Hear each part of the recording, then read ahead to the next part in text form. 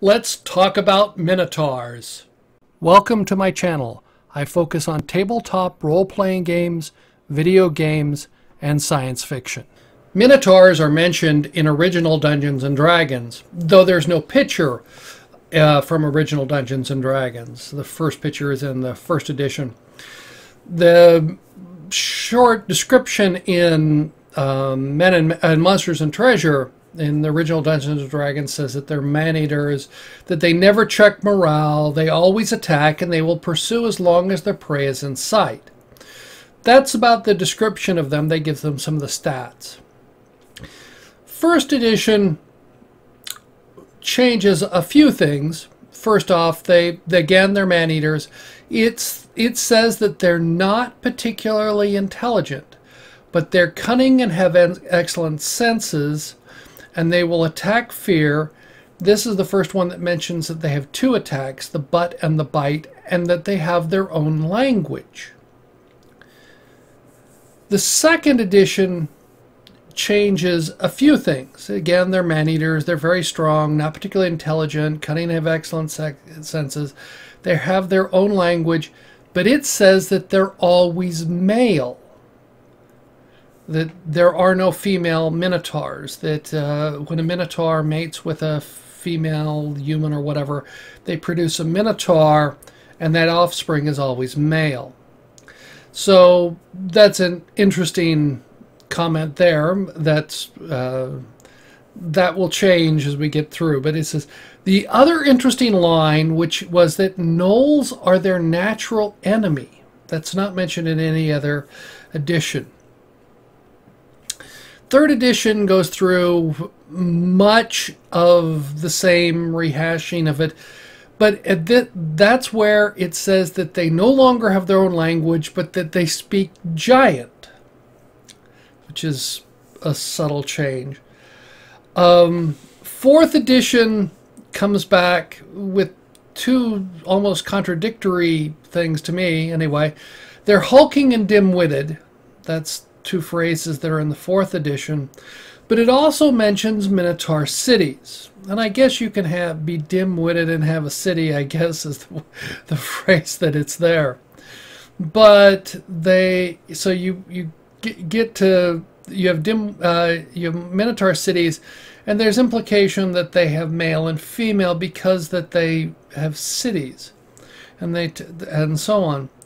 In the fifth edition, we get back a statement that they're carnivore. It doesn't mention man-eater. It says carnivore. And they care little for strategy and tactics. They seldom organize and don't respect order or hierarchy. That's out of the monster manual. But then there's this interesting unearthed arcana about waterborne adventures, which I would not have thought to look there, except Google gave me some links there. It says that the Minotaurs believe the weak should perish and the strong must rule.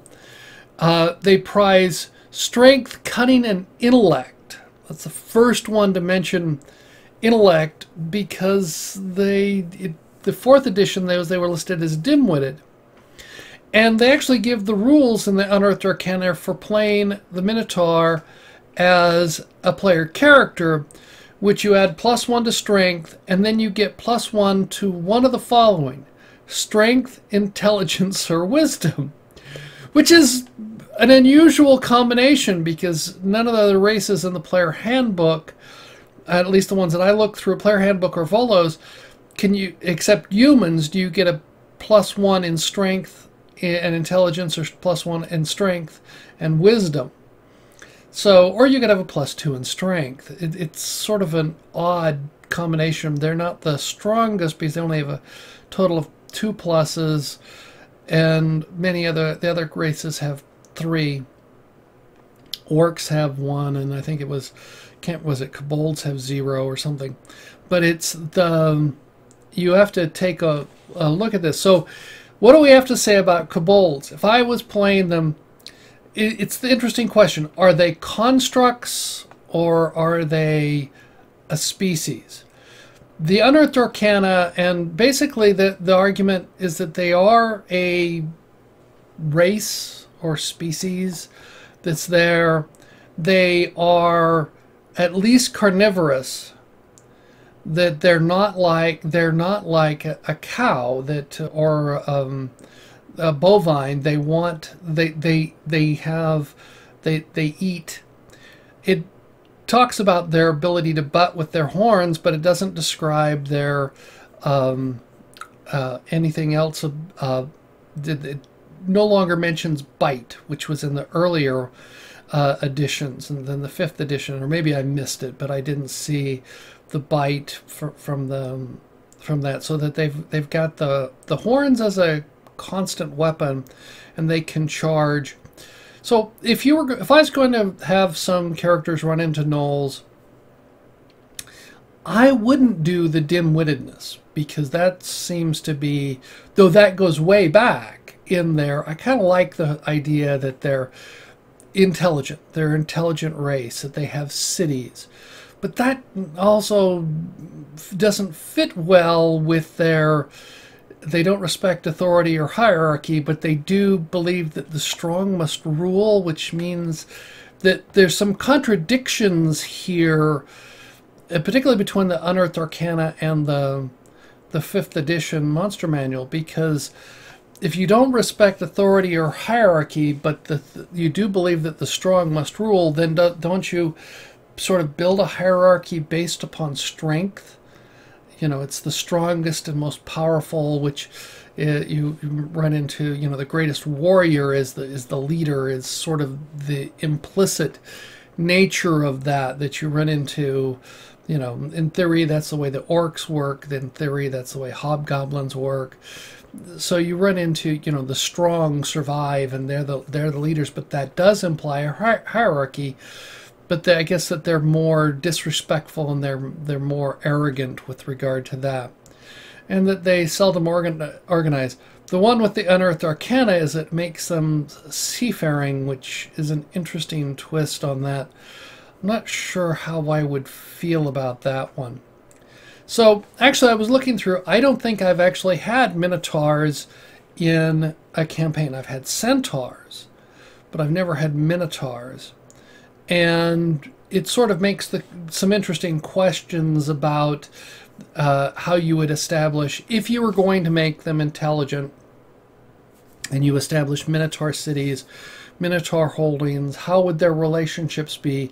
I think that they left something out that goes back to 2nd edition, which I bring forward, that gnolls dislike them, because that adds it's always interesting to add some conflict. And if you've got a natural racial hatred, that would be something that would be that I kind of like to put into that. So that the gnolls should be their natural enemy, that they would dislike and fight and hunt them. There's always this thing about the maze, that they can remember the maze, or that they know the maze, or things like that. If you want to put mazes, but whenever I've played, players avoid mazes. They hate mazes. Whereas the DMs, you go, oh, it's great, I'll draw this maze up, and the players hate mazes. At least I've never. It took a couple of questions then. Have any of you ever had mazes in your campaign that players enjoyed, rather than it was just being tedious of going through the maze? That's an interesting question. Have you ever done that? Have you ever ran a campaign with mazes?